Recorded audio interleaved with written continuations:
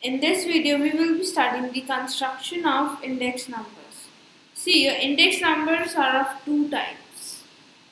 Number one is a simple index number and number two is your weighted index number. In simple index number, all the goods and services are considered equal. Whereas in weighted index number, the weightage or the importance is given to the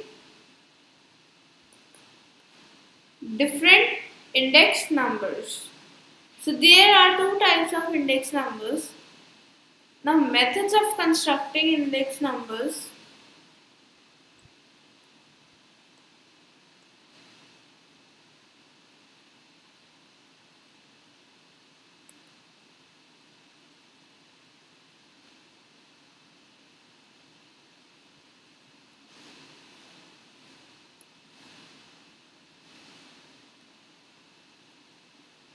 Number one, simple index number.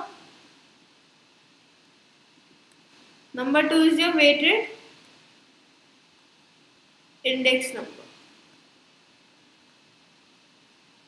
Now in simple index number, there are further two methods of calculating the simple index number, which is your simple aggregative method, and the second one comes out to be simple average of price related method. For the construction of weighted index number, there are again two methods. Number one comes your weighted average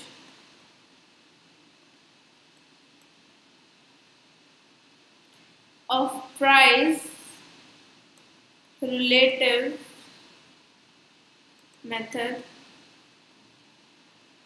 and number two comes your weighted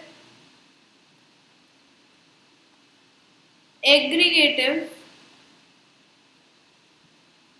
method.